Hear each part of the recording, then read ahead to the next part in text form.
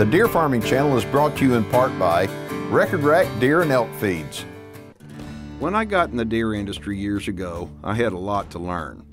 And years later, I realized that just like any farmer, there's always something to learn, and truthfully, the learning never stops. Back when I got started in deer farming, I remember wanting to surround myself with the smartest and most successful deer farmers around, and I did. Many of those farmers have appeared on our shows over the years. As I've traveled to these farms and I've gotten to know more people in the deer farming industry, I kept hearing about what some people call the Dream Team. This Dream Team was actually two men that specialized in reproduction of whitetail deer, and they've been known as leaders in this industry now for more than 2 decades. In the deer industry, when you hear of Southern Veterinary Services, those in the know think of these guys. Today we catch up with the Dream Team, and it's just another day on the job for Dr. Greg Stewart and Dr. Stan Wojciechowski. On this part of the show, I'll introduce you to the Dream Team of Southern Veterinary Services as they prepare for work on a deer farm in South Texas. Greg Stewart was my AI vet in Oklahoma. He's done a great job for me up there, but more than that, as a DBC Executive Director, Greg has helped me with all kinds of contacts about CWD live testing and everything across the nation. He gives back to our industry, and our industry is a lot better off for people like Greg Stewart that give back with their heart. Southern Veterinary Services is a concept, and the concept is overall wellness and reproduction for whitetail deer and small ruminants. And so that concept includes semen collection and freezing, embryo transfer, laparoscopic artificial insemination, transcervical artificial insemination. Southern Veterinary Services came into being in the 1980s. And we've been involved in reproduction in small ruminants for a number of years, going back to the 90s of the last century. And someone's asked the question, how many times have we stuck a laparoscope into an animal to either implant an embryo or to laparoscopically inseminate them? And Dr. Wojciechowski and I lost count a while back at about 100,000. So there's a fairly strong depth of experience in the two of us working together.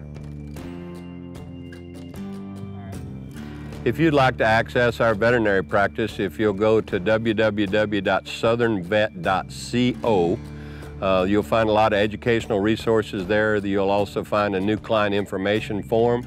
You can tell us what your interests are, how you would like to engage us, and so forth, and we'll contact you and begin to build a relationship. We hope that relationship lasts as long as some of the ones that we have now. The Deer Farming Channel is brought to you in part by New Dart, leading the industry in accuracy. Today, Dr. Wojciechowski and I are at the Cross Ranch, and it's a little bit south of Hondo, and we're breeding some deer for one of our clients. And it's important for us to have relationships with our clients so that they can call us and we have availability, and anytime we can help them with a problem. So today is laparoscopic artificial insemination, and what that is we have used a combination of hormones to synchronize the females that we're breeding today. And pulled the CEDAR device, the controlled intravaginal drug delivery device, so that each one of these girls can all be bred within about an hour or so of the other. So today is about getting mamas pregnant. It's about trying to get a proper number of babies.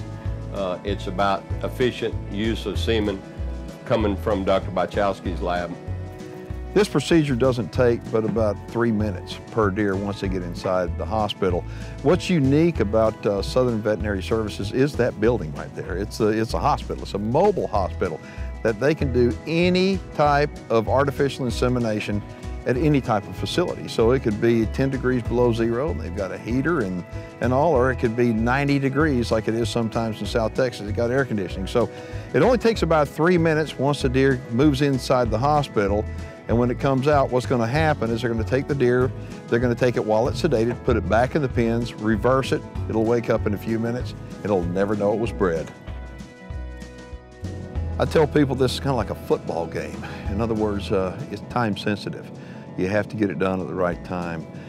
Every one of the people that is here has got a certain position that they're going to play, and in order to be organized, they don't change. When you're assigned a position, you keep that position the entire game, if you will. Who the quarterback of this team is Stan. Stan's inside the hospital right here. He's evaluating the semen, he's preparing it, getting it ready. He's the quarterback. As far as the head coach goes, that's going to be Greg Stewart. Greg is in there and he's the one that's actually doing the final procedure and making sure that all these deer are taken care of properly and they all come out bred. Today is about making it easy on people, getting these deer bred. More often than not, there's a little bit of anxiety on the part of the owner when the deer are being bred. So another one of our rules is to try to lower anxiety when we first get here. So we sighted the trailer this morning. We dropped the leveling jacks, leveled the trailer up, and it makes everything stable just like it was built here. Well, you know, when we get the doe ready to be inseminated, we'll pull the semen out of the liquid nitrogen tank. We throw it out in the throwing box. We empty it to the vial and we test it with a small probe to make sure that the semen is viable, motile, and dense. And then we'll make a decision if we can use the whole straw, or you can split the straw halfway, 3-way, 4-way, sometimes even 5-way. Depends on the quality of the semen and request by the owner. So this is on-the-fly check. We want to make sure that the semen that goes to the doe will do the job. So I will be throwing the semen, evaluating the semen, and then diluting the semen, then loading the semen into specially designed gun that holds the semen, and now we're passing it to Dr. Stewart to perform insemination. Dr. Stewart and Dr. Wachowski make this delicate procedure look like a walk in the park, much like you would expect two specialized medical professionals that have worked together for so many years. Seems like in no time, these deer were finished, and the result of this laparoscopic breeding will benefit the rancher for many years to come. Procedures like this are commonplace for the dream team of Southern Veterinary Services, and their clients simply can't say enough good about them. For more information about Southern Veterinary Services, you can log on to their website or you can give them a call. And when we get finished, we'll wipe down everything, disinfect everything, put the tools in the autoclave, and head to the next place. All right, Gene is from Texas, says, I'm wondering if you can tell me why in the world, when a deer farm has a case of CWD, do they kill all the animals? It seems crazy to me. If there's going to be any advances in research, why don't they let them live and observe them? Gene, that is a great question. You know, I've been wondering that myself. It seems like CWD, or chronic wasting disease, is something that everybody is scared about. But the only way that we're going to learn about the true effects of chronic wasting disease is to study the animals that have chronic wasting disease. And when the experts, so-called experts, go and annihilate all the animals that are exposed to CWD, it, in my opinion, it destroys a lot of obvious things that we could have for research. And so that's a real good question, and I wish that somebody out there could answer that question. If you can answer the question, shoot me an email and I'll share it with Gene and everybody else. Gene, great question. Thanks for sending it.